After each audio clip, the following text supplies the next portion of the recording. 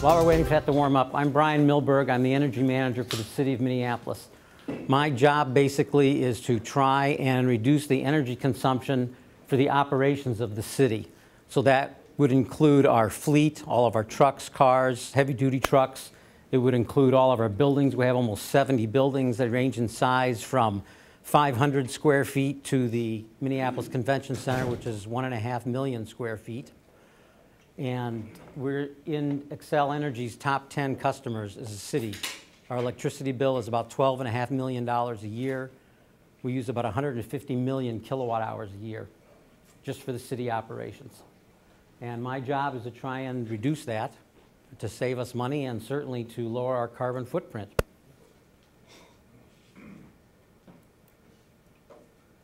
So today I'll give you a little background of what we're doing in the city. We'll talk about some of our current solar installations and some of our future efforts that we're just getting involved in. We like to show this picture mainly because there's summer and it looks great. But basically what we try to tell people is, while I'm the energy manager, I work in amongst a larger group which is really involved with sustainability. I don't know how many of you know Gail Prest. She's our director of sustainability. And we're trying to make Minneapolis a more livable city, and that certainly includes our carbon footprint, as well as all of the things you see, such as clean water, locally grown food, urban green space, livable communities, and the like.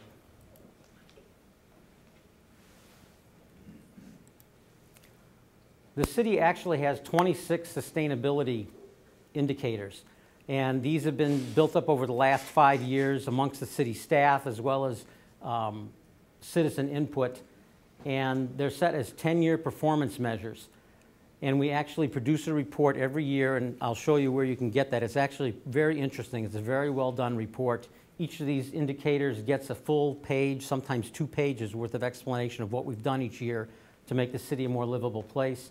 All the departments in the city, Public Works, Finance, community development, the police, fire, everybody has a role in these. And 2 of the biggest indicators, the ones that I'm involved with mostly, are we have the goal of having 1 megawatt of renewable energy by 2014. And we have a citywide goal for the city operations to reduce our carbon footprint by 1.5% every year.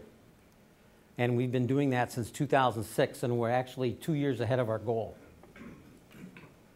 As I said, we get an annual report, and I'll give you the website for this. It's actually got a lot of pictures, a lot of graphs. It's very informative and tells you all the various things that we've been doing.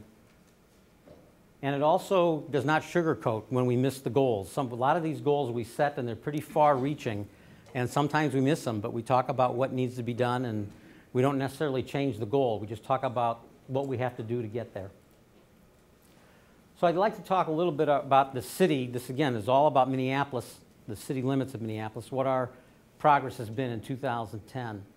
And we had the highest number of renewable energy permits pulled in the city. We had 28 photovoltaic installations had permits pulled. That was 7 times what we had in 2007. We only had 4 in 2007.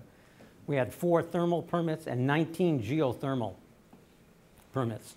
We also worked with our permitting people and the ordinances in the city, and we developed a lower fee for the permit. And we have a checklist now so that you don't have the permit people who may not necessarily know as much about solar as we think they should know. They have a checklist to follow. They don't have to be experts. They don't have to be surprised. It's all right there in a checklist, and they just walk down that checklist, and it makes for a much faster permit approval. This year, in the city of Minneapolis, 4 schools got 5 kilowatt systems. That was through grants through the Walmart Corporation, and they actually have curriculum in each of the schools that then takes the children through how the solar works, and they have monitoring. They can watch what it's producing every day. And they actually produced a curriculum that's part of their science education in each of these schools. We're very proud of our convention center. We have 601 kilowatts. It's the largest PV installation in the upper Midwest. and that was with the Renewable Development Fund. We received $2 million from Excel's RDF fund to put towards that project. And that actually is the largest PPA in Minnesota. So we don't actually own that facility. It's owned by a developer, and we are just purchasing the electricity on a 20-year fixed contract. We're paying a slight premium now, but in about 4 years, as Excel continues its inexorable march of 3% a year average price increase, we'll actually be paying less than what we're paying now. We also have a fire station. I'll show you some pictures where we just completed a 9.6 kilowatt system, and that was with 10K solar panels, so it's a little unusual for us. It was our first installation of 10K solar. And we also finished implementing 200 solar charged parking meters. It's a somewhat unusual meter. I'll show you some pictures of that. I don't know if anybody's parked at any of them yet, but they're actually multi-space meters. There's not one at every space. You have poles that have numbers on them, but every 10th space is this parking meter. And you just type in your number of the space you're in when you pay your money there. And they're all solar powered. Well, this is top of Fire Station 19. It's a 1965, 1970 building. It has a fairly strong roof. We didn't have to do any roof support whatsoever. But on the left, you can see here they're laying down the rails.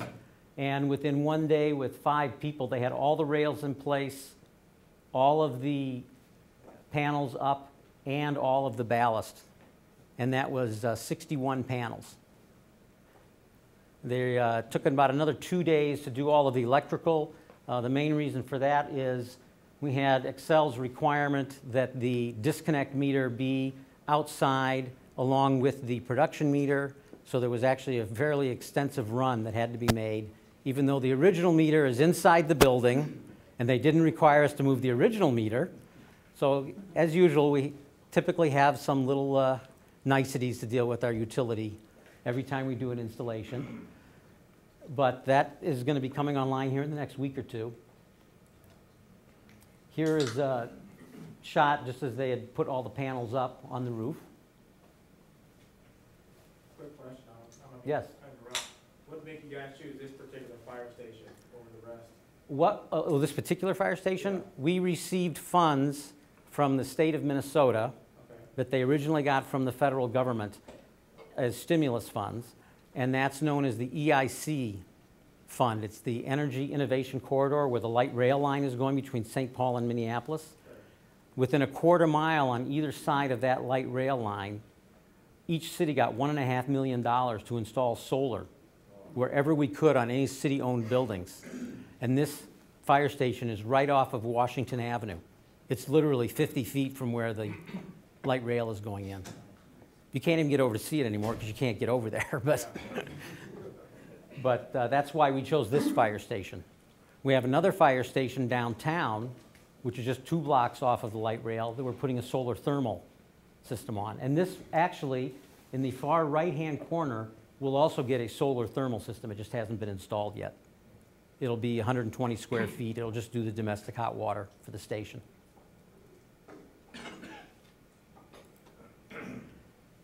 We also, as I said, we have these solar parking meters. On the top of that meter is maybe about a square foot of solar panel. It probably can't be more than 10 or 15 watts. I don't have the specifications.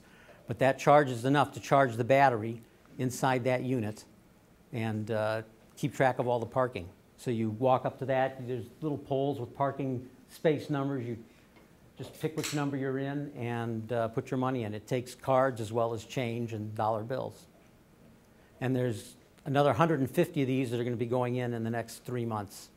So the city is moving towards this in all of its parking areas. Do they have these chargers on them? The charger, I want to talk about that. The city has several electric vehicles, and we are going to be putting 3 electric vehicle charging stations in the Hoff parking ramp.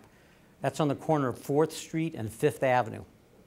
So it's just right next to the Grain Exchange building. And that parking, 3 spaces there, the charging will be free. Once you pay your parking fee, you can charge there for free. And that'll be going in the next 2 or 3 months. That's a Coulomb charger.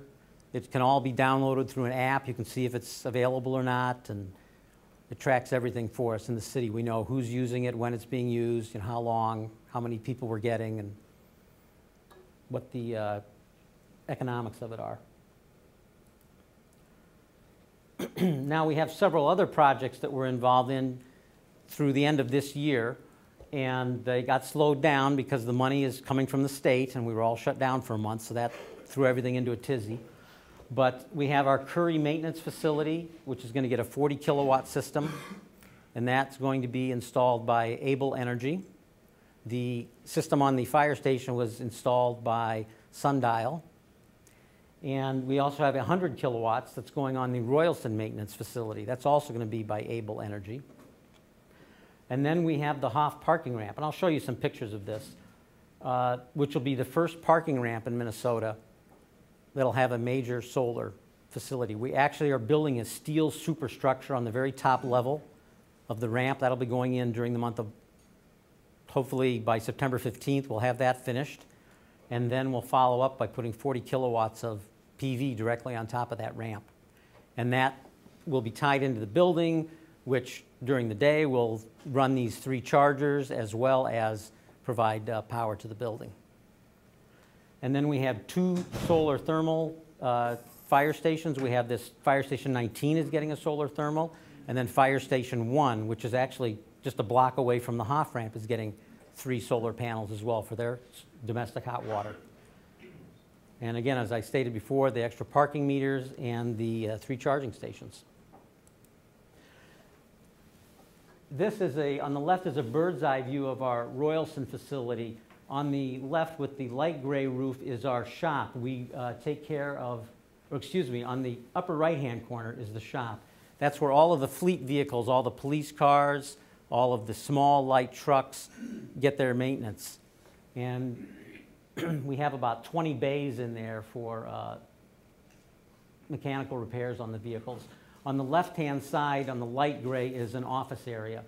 And basically, we're taking that entire upper flat roof, which has very tight structural requirements. We're only allowed 5 pounds per square foot. The building was not built for solar. It's something we're finding with most of our buildings. Actually, our older buildings are more capable of carrying solar than the newer buildings, because the newer buildings were built as inexpensively as possible. Why waste money building a strong roof? Because we know we're not going to add another story. So the roofs, while they're certainly strong enough to sustain the wind and the snow loads, they really cannot take solar. So we've had to actually scratch several buildings from our selection process because of that. But we're getting 101 kilowatts on this. It'll be a fairly standard system. It'll have 1 inverter on the first floor and string series, fairly typical system. Where is that located? That is located almost directly across the street from the new Twins ballpark.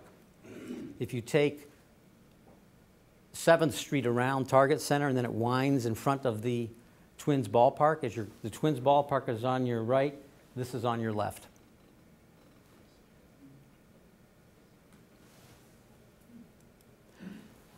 Unfortunately, I don't have a better picture for you, but this is the Hoff parking ramp. This is about 1/6 of the top floor, but the rectangular lines on this drawing are the actual steel beams that are going to be put in.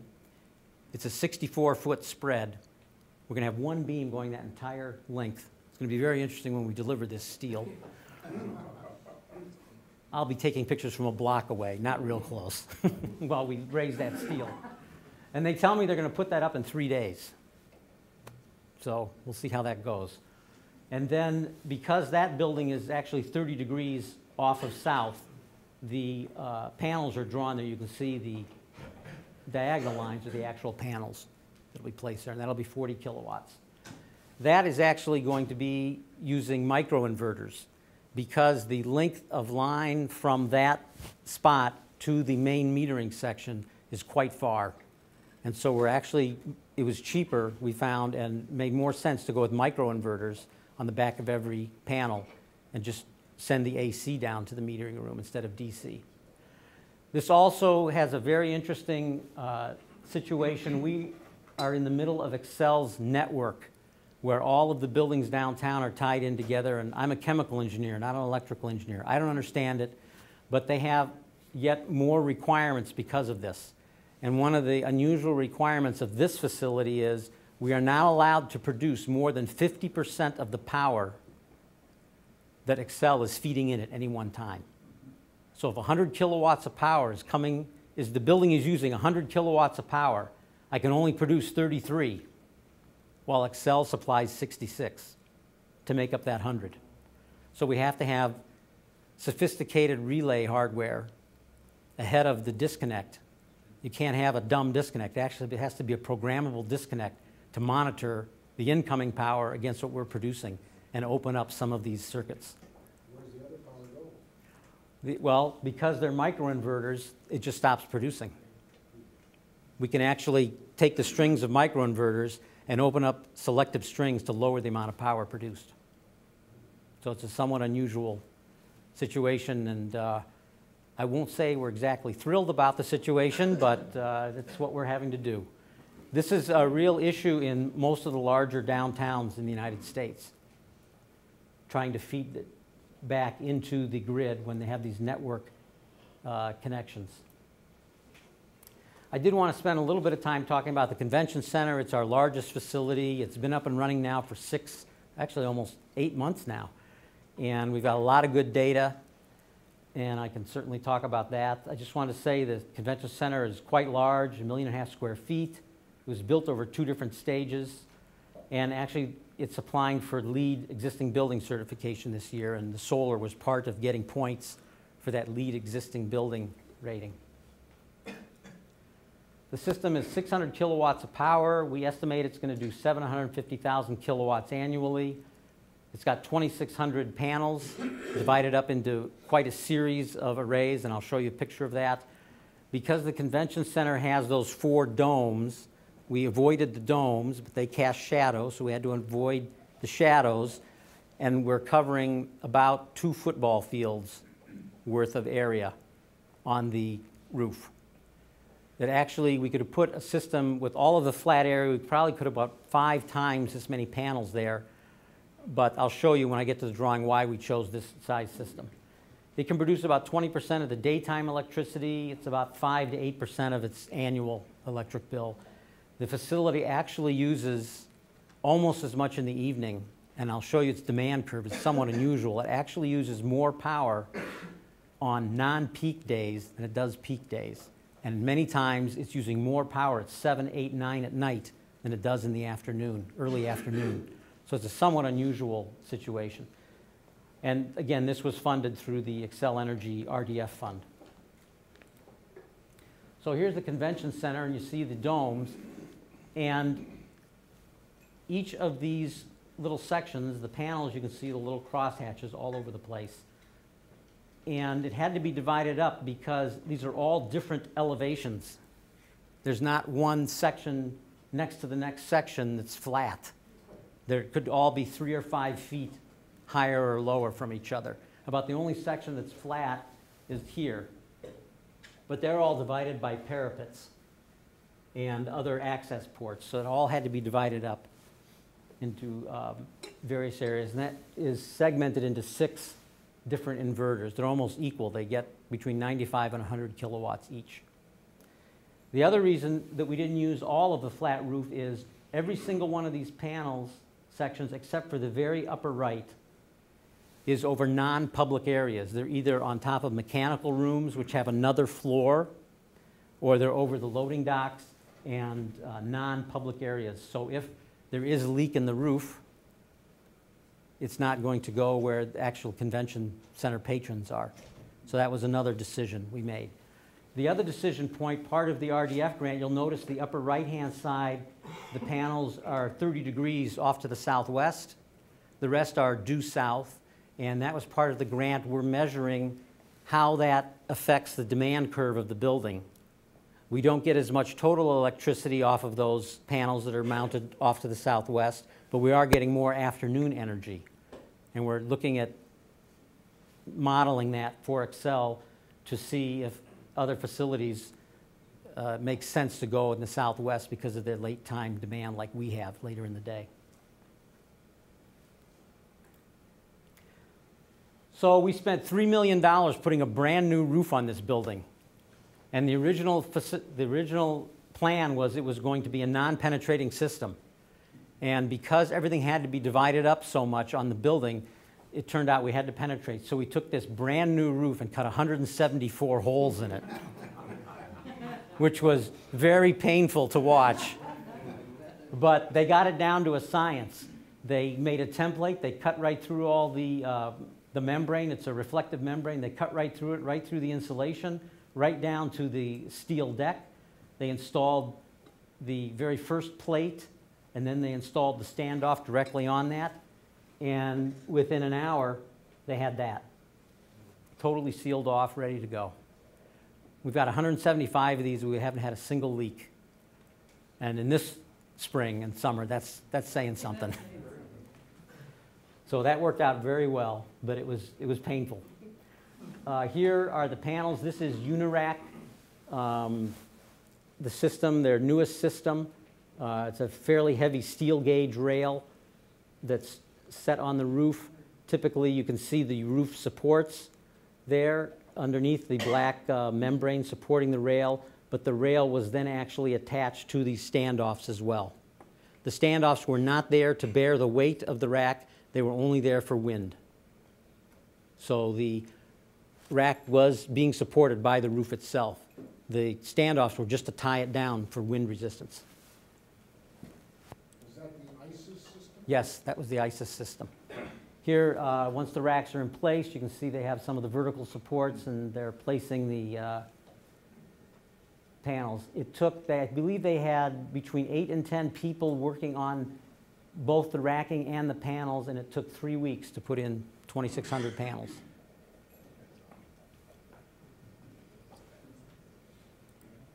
And here's just one section of it. What type of panels do you guys use? Those were silicon, 230 watt. You know the brand?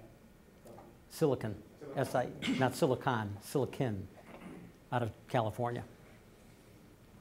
One of the requirements for all our projects is everything has to be U.S. made because all our funding comes from the federal government. So all the panels, all the racking, all the inverters, everything has to be made in the U.S. What kind of efficiency does that have? This is rated at 14.5% efficiency. I have some curves here we can show, I believe. This just shows what happens at the convention center. The green line is an average of every days for a year. That's the average demand over every 15 minutes is a single point on that green line. And so you see that it ramps up between 9 and 10 in the morning, and it's pretty constant on an average day. But on this particular day, it was the red line. And as you can see, around 3:30, 4 o'clock, all of a sudden, they started to have a peak. Well, what probably happened is they probably had a late convention coming in, or they opened up an exhibition hall where they turned on 500 1,000 watt metal halide lights, and they got a peak that lasted up until 6 o'clock. Well, on a day like that, I could be putting out my 600 kilowatts, and the building's using 4,000, so it's a fairly decent amount of power I'm putting out, but unfortunately by 6 o'clock, I'm only putting out 50 kilowatts. And so the peak for the day, it's almost as if I didn't exist as far as the billing is concerned. So one of the things that we found in this, over the 8 months we've been doing this, is that our average demand, we're actually reducing our demand about 100 kilowatts a day, regardless of the day. That's what it's averaging. And yet on the actual bill, we're only seeing a demand reduction of 10 to 30 kilowatts because of this strange pattern we have on our demand curve. So one thing I caution people when they call me and they say, what's your experience? And I want to put it on a commercial building. You know, I'm going to save all this demand. And I go, well, you may not. Because of the way the tariff is written, you may not. You'll certainly save on your power, on your kilowatt hour consumption, but you may not save much on your kilowatt demand charge every month. because we're paying for that 15-minute peak whenever it occurs. This is averaging over the first 6 months of data, and the blue line is an average. So obviously, as we go through an average day, or at solar noon, we're getting a little over 300 kilowatts on an average. The highest I've seen out of our 600 kilowatts so far is 570, 570. The light pink line, or whatever we want to call that color, is actually the standard deviation, and you'll see it's quite high. We have days, especially in the early spring when it was raining constantly, we had days where we literally never got above 20 to 50 kilowatt hours, or kilowatts, excuse me, in power out of 600. And yet we have days now in June and July we're getting close to 600. So as an average, we're getting around 310, 320 at peak. One of the things that we did from this installation, and now we're using it in all of our other installations, when we go out and bid a project, when we select a bidder, we do not select who has the lowest price per kilowatt. We actually require the bidders to guarantee how many kilowatt hours you're going to produce me this year. And we take their price, subtract off any rebates that are applicable, then divide that number by the kilowatt hours that they guaranteed. So we've had many, many discussions about how do you determine how many kilowatt hours you're going to produce. And what we've been using is the PV Watts program, which I'm sure many of you are familiar with. And you get into a big argument over what are you going to use for a D-rate factor. And we let the contractors pick their own D-rate factor. They can pick anything they want, but they have to stand by that many hours. And what's been very interesting with the convention center is we modeled this at 0.77 for a D-rate factor, which is the kind of default number that PV Watts uses.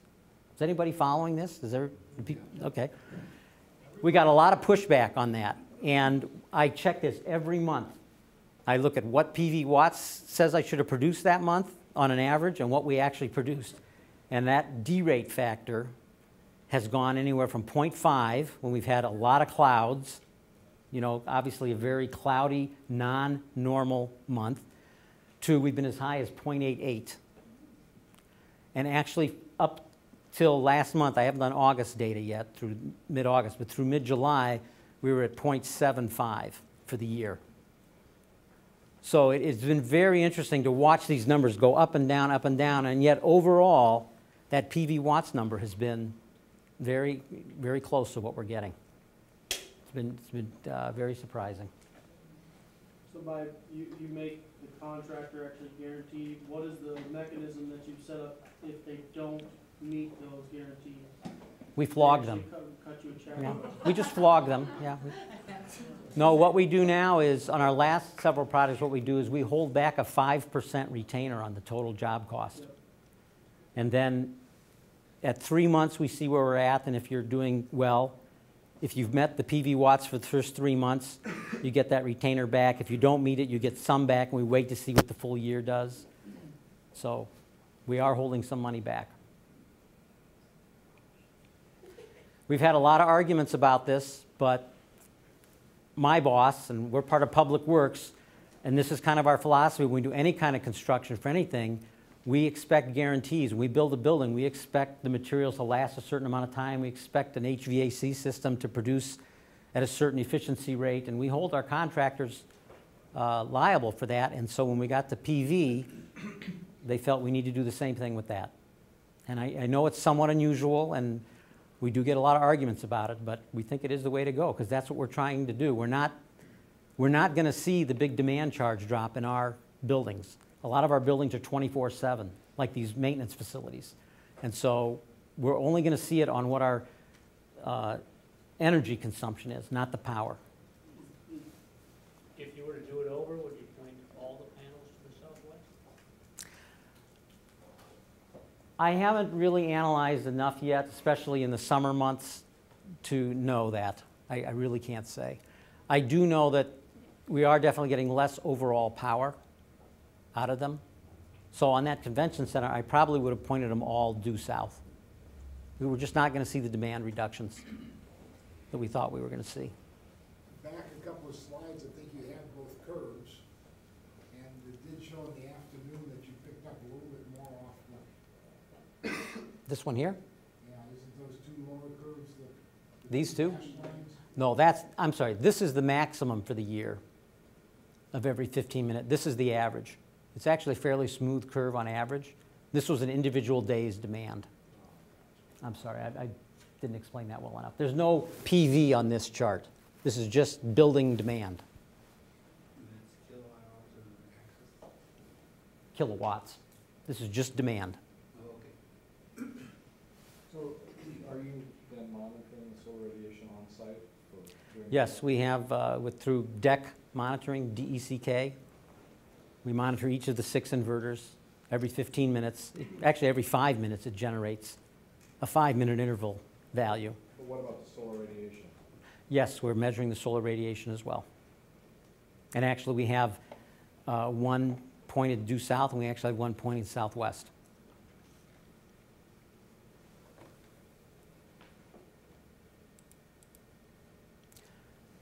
I want to talk a little bit some of our other initiatives. As I said, we're trying to reduce our carbon footprint by 1.5% every year. We do that in a variety of ways.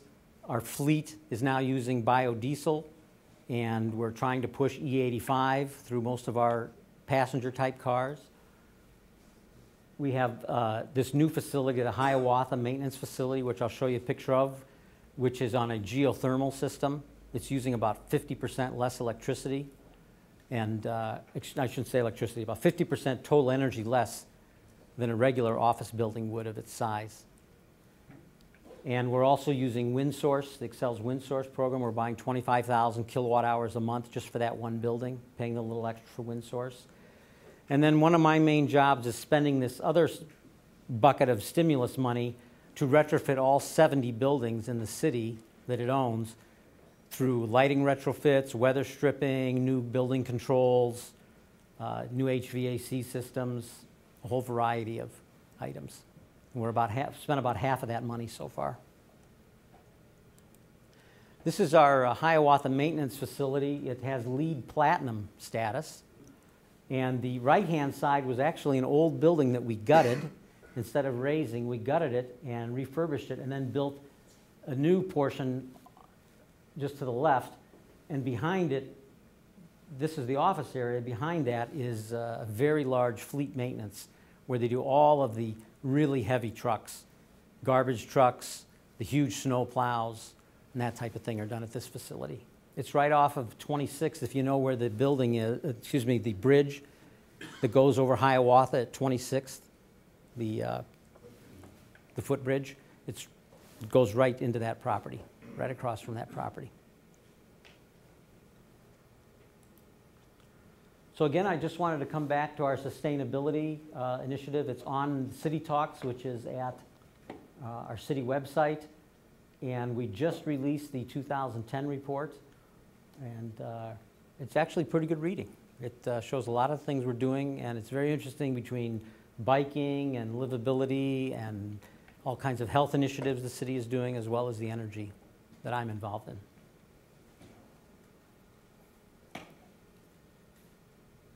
Why isn't it going?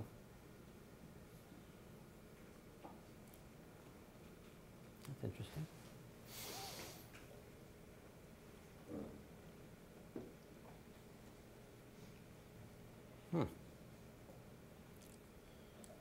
I don't know how I got into that. There we are. Well, that's the end anyway. Goodbye.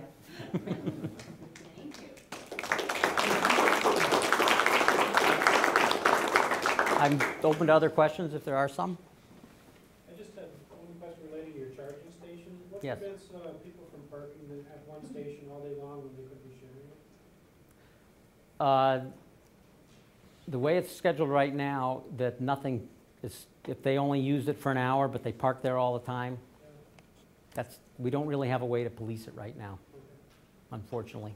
But the 3 spots are right next to each other, so hopefully we'll be able, well, the real issue I feel is more of, I don't want people parking there who aren't charging at all. Right. So we'll have to have posting and signage saying, we're going to tow you if you're not charging. So, somebody over here. Compared to like the West Coast, California, and New Jersey, how do we compare as far as our sustainability goals and how we rate ourselves? On our sustainability goals, we're doing very well. On our renewable energy portfolio, we're doing very poorly. And the main issue there is the rate of electricity. We're paying 1/3 to 1/2 for electricity of what everybody else is on the two coasts. And we really have no state support for solar. I mean, we have the Excel Rewards program, but it is capped. And we have the Made in Minnesota, but that's also capped.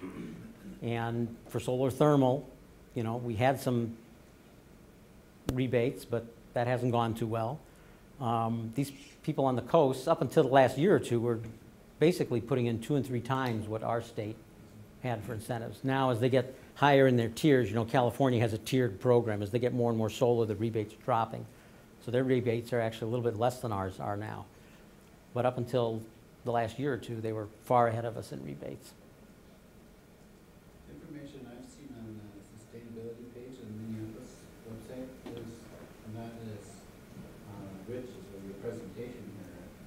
Either I missed it or maybe they could use some of your material. Did you click on the actual report? Maybe that's what that's where you see more detail. Yeah, you have to get to the actual yearly annual report.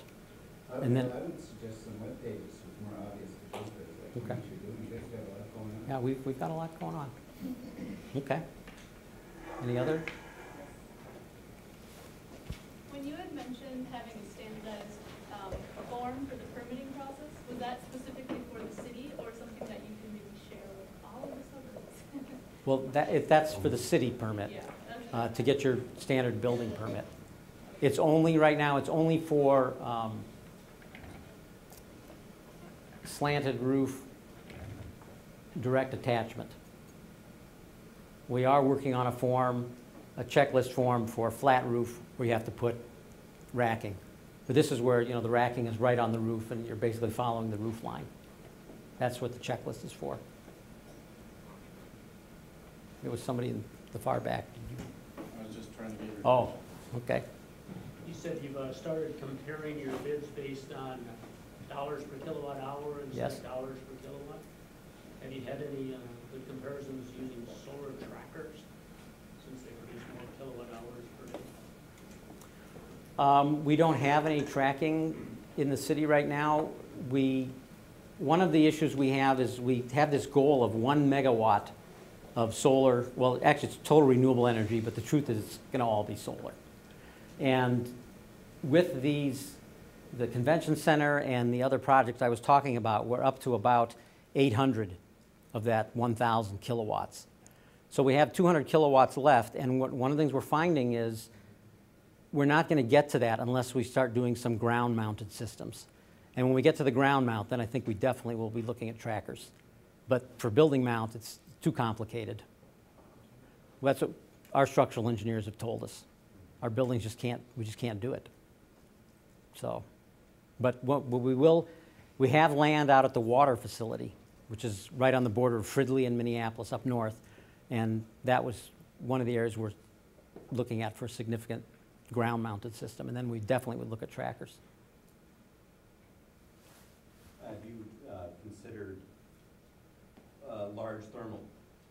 St. Paul has one, megawatt-sized thermal. Yeah, St. Paul's thermal is tied into their central energy district, which actually is a hot water system. We have a central energy district in Minneapolis. It's NRG, and we actually have several buildings. The convention center is on that. Target Center is on that. Several of our office buildings are on that. But unfortunately, that's a steam system. And so we can't come close to approaching those kinds of temperatures to tie into their system.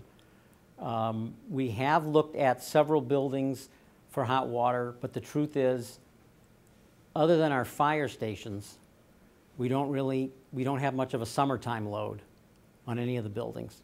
No pools? The city, well, it's possible. That's the park board. It's a different part of the city. I forgot about that. It is a different organization.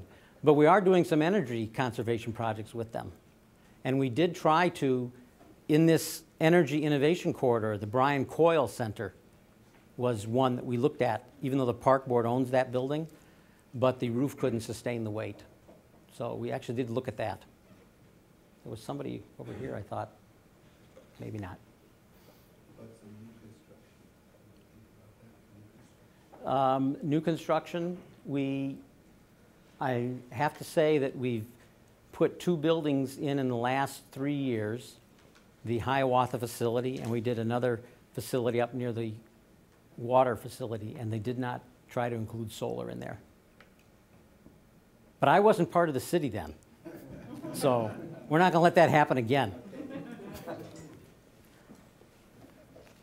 The funding that Minneapolis has, and I apologize, I didn't get the whole presentation here, but has Minneapolis looked at trying to kind of disperse some of that money out in forms of financing to provide that for its citizens, instead of doing these larger projects themselves, but trying to create more small distributed projects, providing financing, a fund for Minneapolis residents to actually apply into and actually receive funding. That's, I think, a lot of, if any of these dollars are in here. That's still, it's been an issue, and it probably will continue to be an issue. There have been several neighborhood organizations that have been using money. Bryn Mawr is one of them. Linden Hills is, Kingsfield neighborhood is paying for assessment or solar assessments, and I can't remember if it's Linden Hills or Bryn Mawr's putting in $1,500, I think, per system. But that's coming out of neighborhood grant money, which is city money. So there are some small programs, but the larger amounts of money that we have are federal stimulus dollars, and it's really hard to steer those into small projects that are spread out, over a wide population. But it is an issue because, as I said, we have 70 buildings, and I'd be surprised if we could even put solar on more than 30 of them, either due to shading issues or, like I said, the weight loads. So it is limited. Doug? What are you going to, on electric vehicles, are you doing? On electric vehicles, we have a multi-year plan to try and put more charging stations out. Right now, we're going to put these 3 in this 1 ramp. The city has purchased a few electric vehicles, but right now they're mainly for service-type vehicles. They're not fleet vehicles. They're not police cars or traffic-related. I really don't know where they're headed with that, other than the more has been spent on trying to get more charging stations out than actually purchase of electric vehicles. You said there's an issue with the roof loading. Is anything being done to change your building designs and make it a requirement to have a roof which could handle solar in the future in new building? Well, that's my goal for our next building, is to make sure that that's included and that it becomes one of the policies of the city. You know what this construction cost was on the auditorium? $3 million. You see that maybe the budget could be bigger on the efficiency side there. We only have a little over $1 million. Maybe nice to knock down some of your load, but use some high efficiency lights in that building. Well, actually, out of that $1.9 million that we have from the federal government, about $500,000 of that is going to energy conservation in the convention center. They were 2 totally separate streams of money.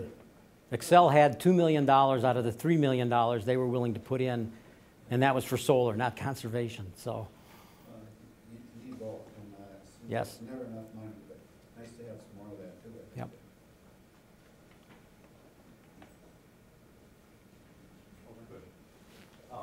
My understanding is, yes, and this may not be your area, but there's requirements for new buildings as far as their efficiency in that in the city. Are you looking at making those more stringent in the future? What might you work on? I don't really get involved in that, so I really can't say. I do know for rental property, there has been a significant push on the energy efficiency side to get your renter's license to be able to rent. I believe it's 4 and above, or maybe it's 5 and above. Domiciles in one facility. To get this renter's license, they have been increasing the energy efficiency requirements of the building. And they certainly have been getting pushback from contractors and certainly from existing stock, but they're moving ahead with it. So what would your ideal new city of Minneapolis building look like? I mean, would it have, I mean, you mentioned, yes, you can have solar, but I mean, would it be geothermal and solar? Like, what does that look like in your mind? Well, based on the numbers we're seeing out of this Hiawatha facility, we had White Engineering Group do all the energy modeling for that. I don't know if you're familiar with White Engineering, they're very well known.